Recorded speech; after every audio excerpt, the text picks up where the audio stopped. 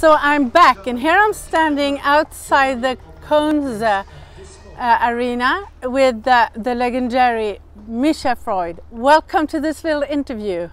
Hello, how are you? I am fine. Good. It's been a great time to see everything here the past days. Yeah. Yes, it was a great show and a really nice final with top weather today. Yeah, about two weather. days was a little bit bad. If I should Google you, what will come up then? I don't understand that. Google. Yes, if what will come up? Well, it says what all things you have been doing. In my life? Yeah. Oh, I am now for around about 20 years professional. Before I was just a businessman. I sell flowers. Oh, that was nice. my job before. Okay, I don't think that anyone knows that you're the flower man. So what I'm seeing here, I've been following, not you, but all the drivers for the past days, and you are like a chameleon. You dress up today, the Sweden's outfit, next day is another one. How many other drivers are around your umbrella?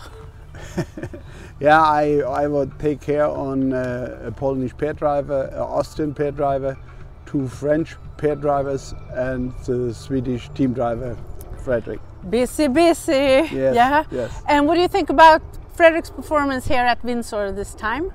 Frederick had a little bit bad luck. After the first training day, one horse get hurt. So he must drive here a team what he never drove before together in a show. And with this handicap, we are very happy. And sometimes bad happens, bring good things. So the 2 leaders, what he drove here in the show, will be the leaders for the rest of the season. Hopefully they are sound. That's always Sounds great. important, we know.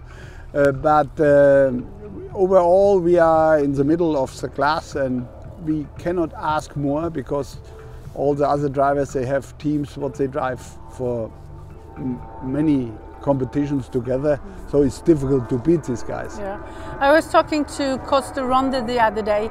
He had like 16 horses in top quality. That's a lot. 16, that is a lot, yes. That is a lot, but I don't know, maybe it's the kids' ponies and so on, but Frederick have just 6 horses. I know for that. And Axel has more now, I think. Axel have a couple more, but also not ready enough, and they are building up new horses, and that needs 1-2 seasons to get there where they was before. Yeah.